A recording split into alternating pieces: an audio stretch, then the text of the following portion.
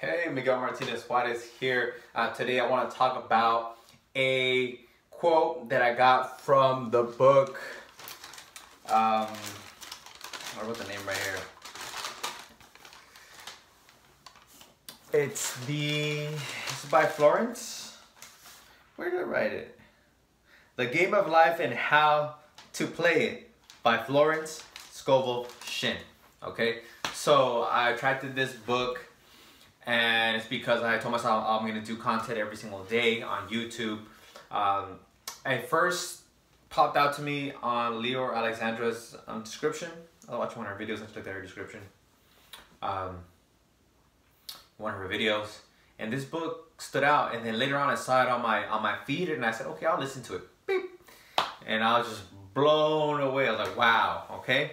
And the reason I want to talk about this quote is because it tells you about the action that you must take. In my previous video, I talked about the how, right, is in the domain of the universe. It's God's work, right? You just say what you want. You start the creation process by saying what you want, but the how is God's domain, you know. God's going to bring the ideas, inspiration, the hunches, the events, the people, circumstances, so that you get to your goal, okay? But you start the attraction process. You have to ask, okay? Ask and you shall receive, all right? And you ask by focusing, right? By your thought, by seeing something in there, vision, having a vision, envisioning, right? Florence calls envisioning when you're connected to source, to God, to the higher plan. When you use visualization, you're only going to what you want. So she makes a differentiation, which it's a very important to look at, right? And just think about it, okay? You can always get that divine plan by just asking for the divine plan. Like, dear God, dear source, what is my divine plan here on earth? What is my purpose? Basically. All right, so here's the quote. Here's the action you must take. All right, let's get started. Okay. Act of faith is how you pass to the promised land. Act of faith is how you pass to the promised land. Act of faith is how you pass to the promised land. And what do you mean? Like, you're like, what do you mean by acts of faith? Okay, so here's one example, right? In the Bible, there's 3 kings that she talks about who speak to Elijah, the prophet, and they have to dig ditches, right? Because the water is going to come, right? Rain's going to come. And they didn't know, it didn't look like it was going to rain. It didn't look like anything. So what they had to do is dig the ditches. So they're telling their subconscious mind essentially that they're going to get water, all right? Before any evidence of it. Okay, before any evidence of it, all right? And because Elijah knows the laws, right? If you hold it in here, if you hold it in your mind, you hold it in your hand. Now, here's another example.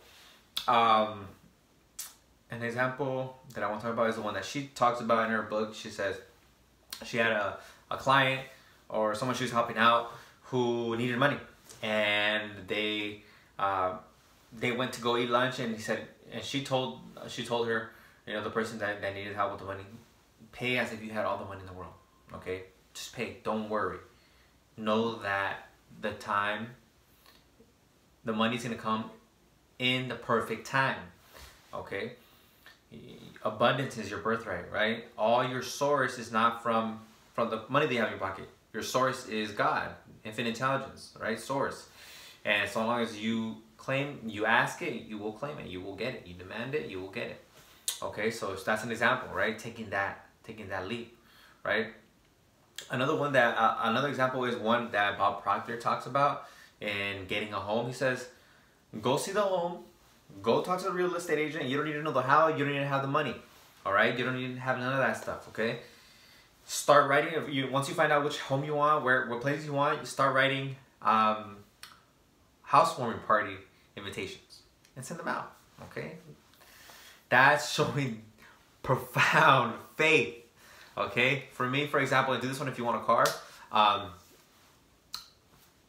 Get the frame from the car, from the license plate, before you get the car. Or buy air fresheners for the car. Buy the wheel. You could buy like a a wheel thing, right? Wheel protector, steering wheel protector for it. You buy a little toy that you can stick on, or the GPS mechanism, right? That you can stick onto your car. That's called faith. You're doing the acts of faith. Here's another one for relationships, right? Oh, this is an example of one that she talks about. Okay, so I'll do the one that I've been taught by Bob Proctor, and the one that she talks about. Bob Proctor says, if you want the love of your life to come into your home, make room in the garage, right? If you have a 2 garage, make sure that her car or his car is could come in. Empty out the second half of your closet, right? Because the person's gonna come in to live. Empty out the right side, right? And know that it's gonna come. And you gotta think, feel, and behave like that person. Think, feel, and act like that person already. That's in their loving relationship. So here's the situation with a woman who was already in a relationship. The husband, they got in a fight, so the husband left, and she created a statement as well, the woman, that connected her with source, right? Because you're unlimited. You have everything. You can be, do, and have anything. Okay? And here's the quote, okay, that the woman made. She said, "There is no separation in divine mind, therefore I cannot be separated from the love and companionship which are mine by divine right." Divine right, right? Abundance is your birthright. The only limitations we have are the ones that we create from the conscious mind, right? The conscious mind has a lot of that stuff because we're programmed with the physical.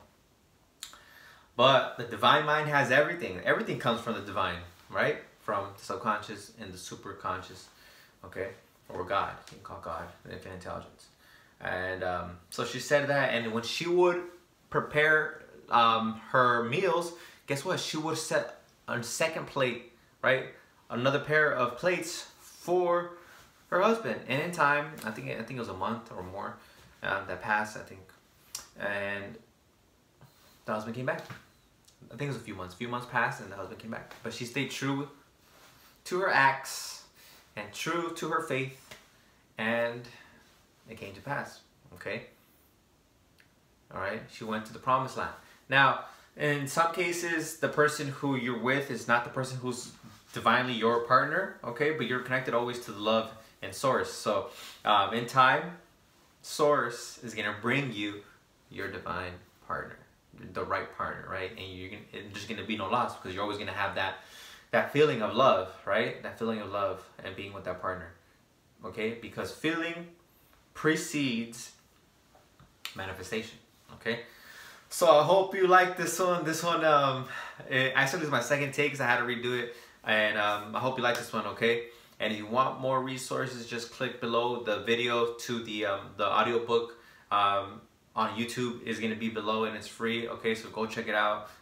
Listen to that video as well, okay? To listen to the words from Florence, okay? And thank you. Until next time.